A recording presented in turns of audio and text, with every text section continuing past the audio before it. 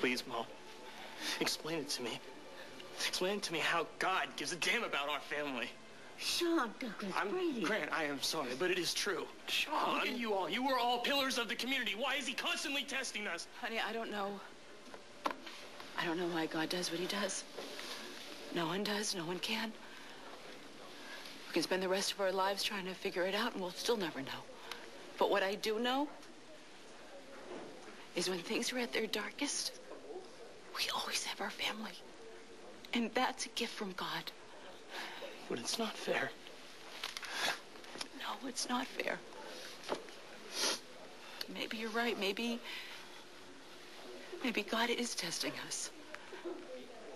But there's nothing we can do about that, other than continue to live our lives the best we can. And right now, that means doing what your grandfather and your grandmother said.